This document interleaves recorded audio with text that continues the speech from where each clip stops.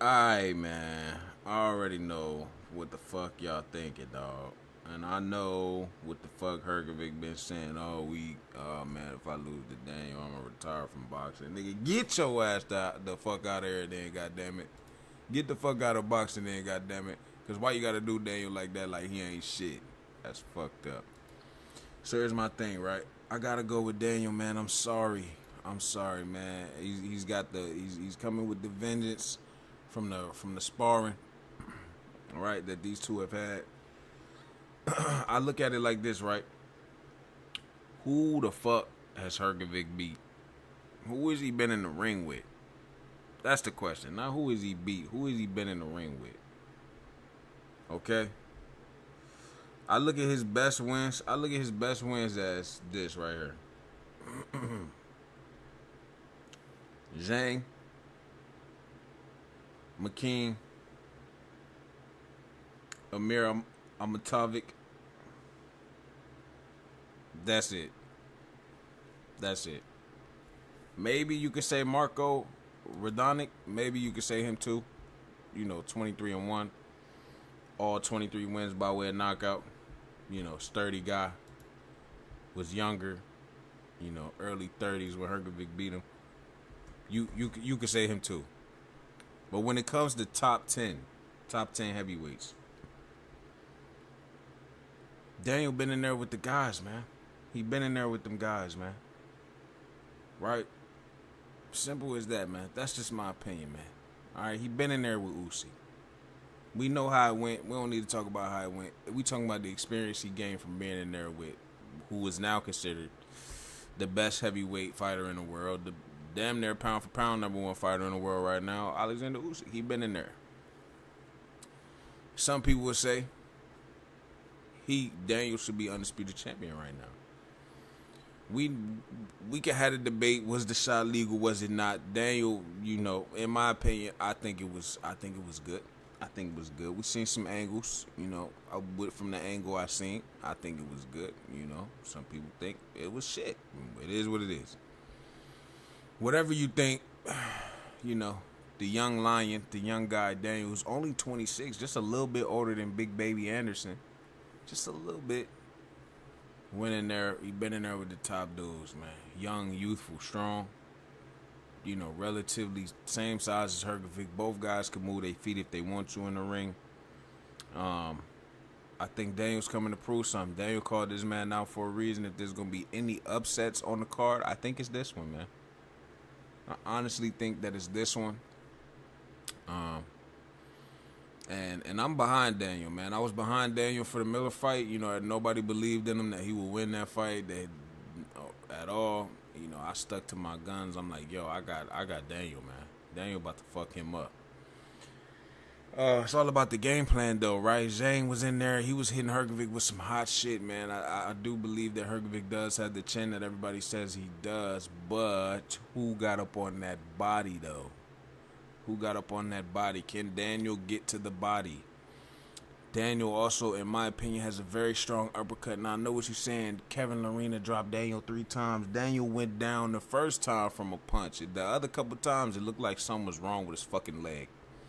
All right, come to find out, they said it was something about his ACL, something like that. His leg was fucked up. But, I'm a person who's real high on Justice Hooney.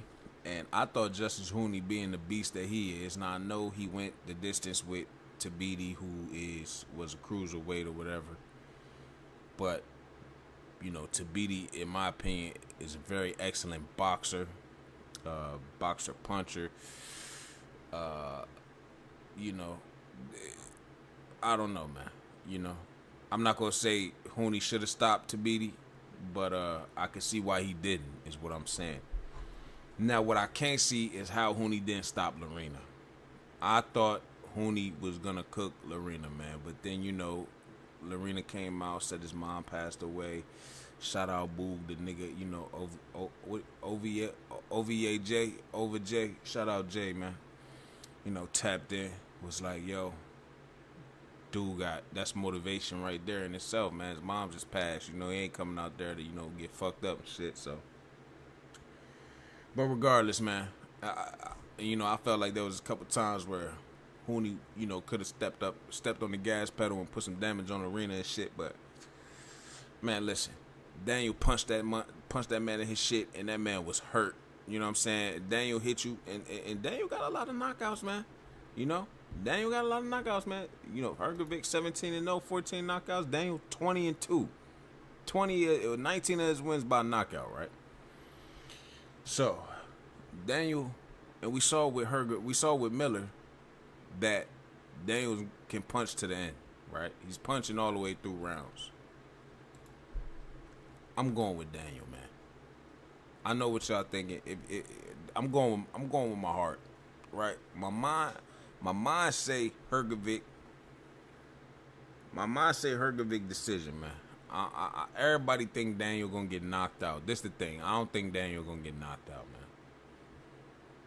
Hrgovic, you just got to get him past 6 rounds, and then start laying the body work on him. Just start if you can, however you can. Just get past 6 rounds. Start laying the body work on him. If Rydell Booker can go 5 rounds with Hrgovic, Daniel can go 6 to 8. If Daniel gets past 6, Daniel can go to distance with Hrgovic, bro. He can, but he's gotta meet fire with fire. He's gotta show that resistance. He's gotta land.